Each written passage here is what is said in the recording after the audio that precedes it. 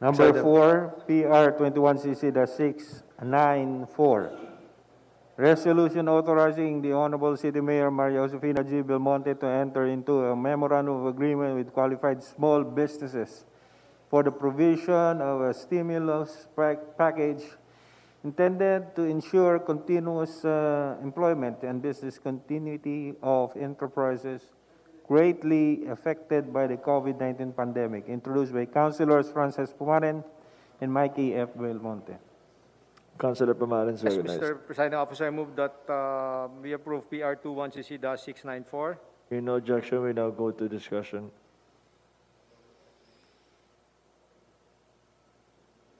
Yes, thank you, Mr. Chairman.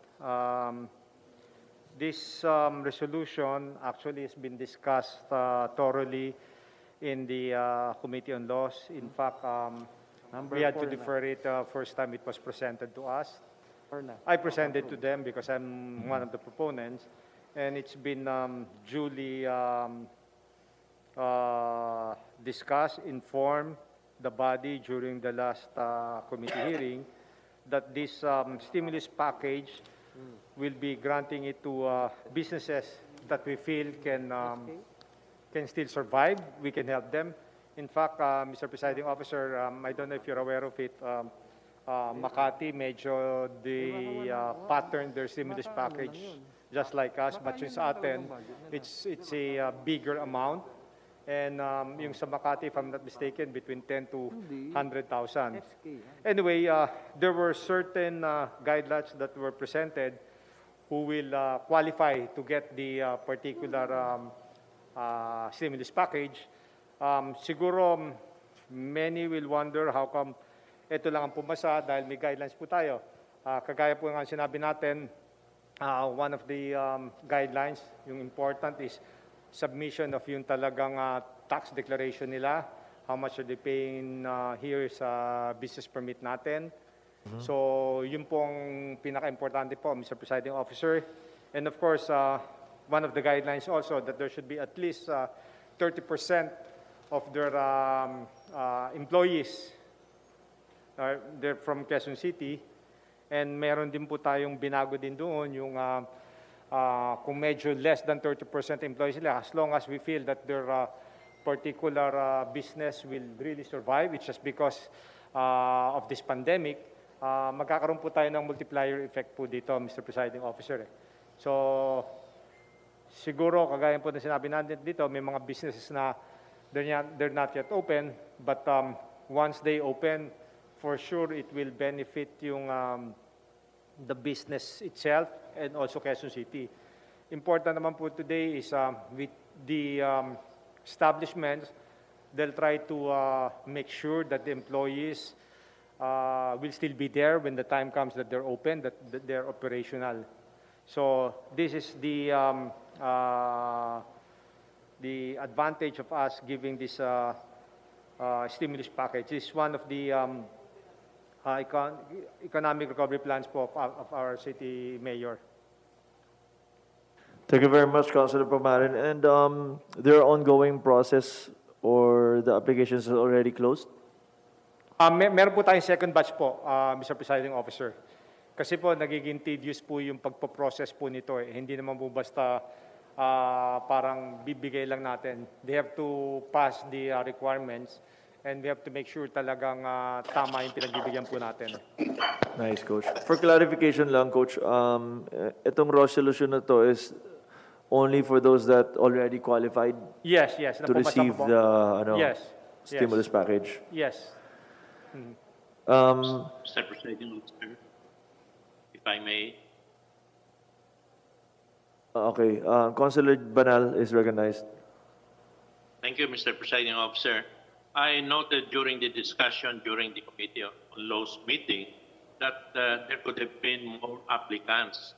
Now, medyo konti lang ho yung applicants. Can we have a more aggressive campaign so that we can pick out, more qualified applicants and we can have a more productive stimulus package?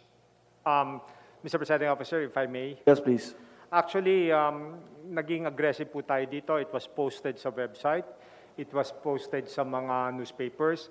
But I'm not sure if I have to say it, but the sad reality of this one, Honorable Banal, kaya limited po yung medyo ibang nag-apply because one of the requirements, they have to present yung tamang documents nila. Yung iba, hindi tama yung deklarasyon nila ng kita, hindi tama yung binabayad nila taxes. So, after all these years, parang they're trying to avoid it. Hindi naman sa sinasabi natin nandadaya sila, they're just trying to avoid it or trying to save on those particular aspects. But sad to say, yung ganitong situation, yan po isa sa pinaka-importanting requirements is to show yung taxes na binabayar mo, to show yung mga documents na talagang tama yung dinideclare mo. Kaya yung iba siguro, medyo, how do I put it? Medyo worry sila to present it. Tito George is fully supportive of this measure. Napansin ko lang na talagang yung iba ayaw mag-present ng kanilang mga Documents, etc. This is a good measure. Sana na lang, there will be more applicants so we can have better choice of whom to give the stimulus package for. Pero I'm fully supportive of it. Thank you, Mr. Chairman, if I may. Yes, please. Thank you, Councilor Banal. In fact, magkakaroon po tayo ulit ng second batch just to make sure na talagang malaman ng mga tao. I don't know if you can recall, we passed this stimulus package. We allocated 500 million for this stimulus package. So, important right now for the second batch, they can apply online, they can see the LEPO, at least they can pursue if they want to apply talaga. Honorable Chair. More power to you, Councilor Jun Ferrer. Majority Floor Leader. Thank you, Councilor George Bernal. Councilor... tapos na. Vice Mayor. Okay, Councilor Jun Ferrer. Thank you very much, Honorable Vice Mayor. I congratulate the Honorable Majority Floor Leader for coming up with a stimulus package for the benefit of our small businesses. Congratulations, Majority Floor Leader. Second, despite my incoming observation, I would like to inform the body that in this particular resolution, I interpose no objection. Yun po yung importante. But I'll just put up some observation based on the technical, political, and financial aspect. Alam naman po natin, yung technical, it's important that we maximize the quality of project implementation and we have to support administration management and policy development. Thanks to the birthday celebrant, Perry Dominguez, for coming up with these policy guidelines na naging basihan ng ating resolution of a stimulus package.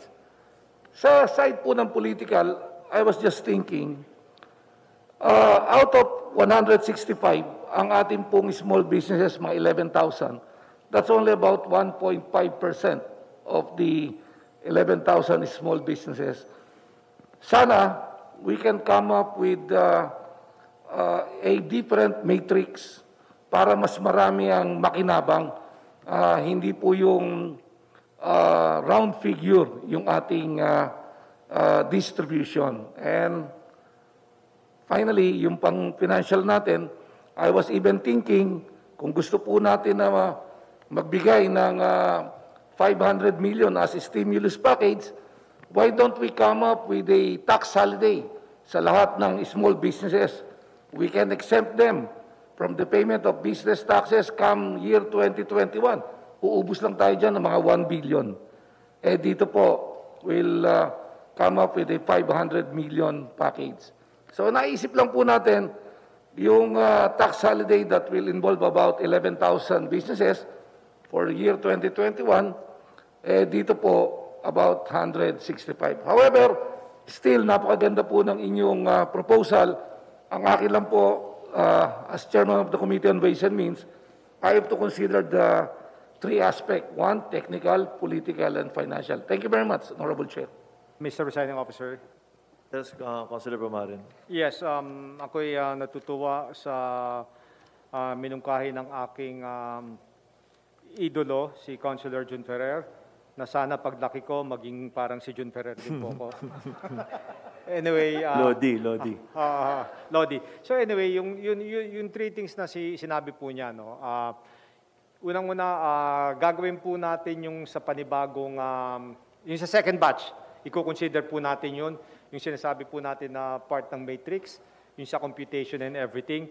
Ang isa lang na pwede natin na nakikita ko na sinabi ng ating idol, yung tungkol po dun sa tax holiday, na kung ang computation natin is 1 million yung mawawala lang, 1 million. Okay, kung 1 million lang yung mawawala at hindi natin magagamit yung buong 500 million, 1B. Kung 1B, medyo mahirap yun. We should try to understand pag yung ganong kalaki, we cannot afford to give a tax holiday. As we all know, we're already struggling to come out with our budget for next year. It's because that marami pong negosyo nagsarado dito sa atin. At unang-una, we should understand yung mga sa real estate taxes natin. Ang bayaran niyan, it will take some time. Hindi natin makukolekta kagad yan. But anyway, we will still try to consider that. Who knows, in the next couple of months, if there's going to be, God willing, sudden change of events na mababago po ang scenario natin ngayon, I think we will consider everything. Again, salamat sa ating chairperson ng Ways and Means. Alam naman po natin, ang unang-unang role ng ating chairman is to make sure na we stay afloat during this time of crisis. But we will consider that. In fact, I've already discussed with the one who's in charge of this particular project, si Mr. Perry Dominguez, the birthday boy, that we will try to adjust the guidelines to make sure that we can accommodate more applicants. Yun po. Councilor Donny Machas, the boss. Thank you, Mr. Vice Mayor. Good afternoon. I'm in support of this stimulus package for the small business persons. Alam po ninyo, yung pong pinesent sa atin ng Committee on Laws, basically, nasa mga 11 million lang eh. 11 million pesos lang. Pero ang target po natin dito sa package na to is 500 million. So there are considerations. Number one is the application. So ang gusto nga ng ating magaling na Konsehal Banal ay magkaroon pa ng additional information campaign. And yung gusto naman ni Councilor Jun Ferrer ay baka papag-isipan natin yung ibang items na hindi naman ganong kalalaki. So dito po, ang akin pong pagtayo ngayong hapon ay pagsuporta, number one. Number two, sana naman po, dun po sa gumawa ng mga guidelines, sa pamumuno po ng ating birthday celebrant, wag naman po masyadong malaki sana yung ibibigay na pera. Yung nabasa po kasi natin doon ay yung iba nasa 600, iba nasa 400, iba ay nasa 300. Tama po yung mga findings ng ating mga councilors na kung po pwede, maging pro-rate din naman. So, we're not against giving stimulus package, but sana naman po maging kaaya-aya at talaga namang maging productive sa mga bibigyan natin, lalong-lalo na sa ating mga small business. And at the same time, mas marami po sana ang mabigyan. So ito po ay isang pag-aayuda na sana sa Executive Department, wag naman pong kokonti lang ang mabigyan ng ayuda. Padamihin po natin at siguraduhin natin na makakarating sa mga tamang businessmen ito pong ating stimulus package na ginagawa.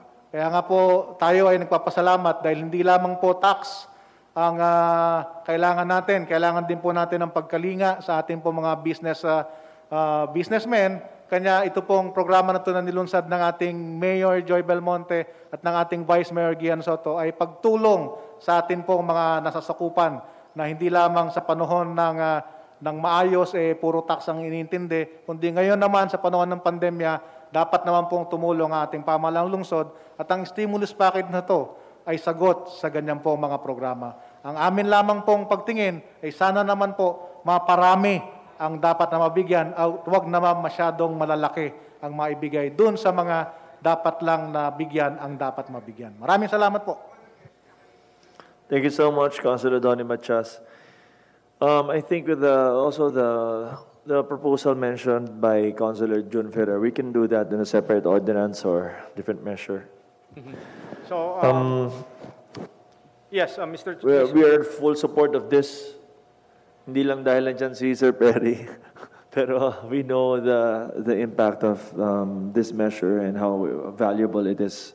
And so, if there are no more questions, please proceed, Councilor Pumarin. Yes, Mr. Chairman, kagaya po ng sinabi ko, siguro ang dapat din pong anticipating sa executive branch, I don't know if it's still going to be the same department of Mr. Perry Dominguez, because at the ratings are going, I don't think magagamit po natin yung 500 million. So siguro with that, we should anticipate it just in case na hindi magamit. Ano ang pwedeng gamitan yung ibang yun sa ibang way na pwedeng tumulong dito sa atin? So this is a very, I think will be the first in the Philippines to do such thing. It's not a loan. It's more of a grant.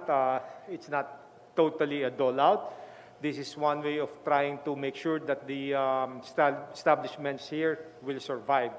Hindi po tayo ito isang one way of parang sinasabi nga nila na why are we going to give fish when we can give naman yung fishing net for them to stay afloat. Anyway, Mr. Chairman, I guess it's been thoroughly discussed. It was tackled twice in the Committee on Laws. We had a lengthy debate with this, a lengthy and healthy debate. I don't think there's any more discussion. I move to terminate the period of discussion, Mr. Chairman. Duly seconded, discussion is terminated. We now proceed with the period of amendments. Yes. In the amendments, Mr. Chairman, I'm proud to honored to include all the councilors here to be part of this landmark legislation. So if everybody will agree, I want them to be part of this piece of legislation. And then...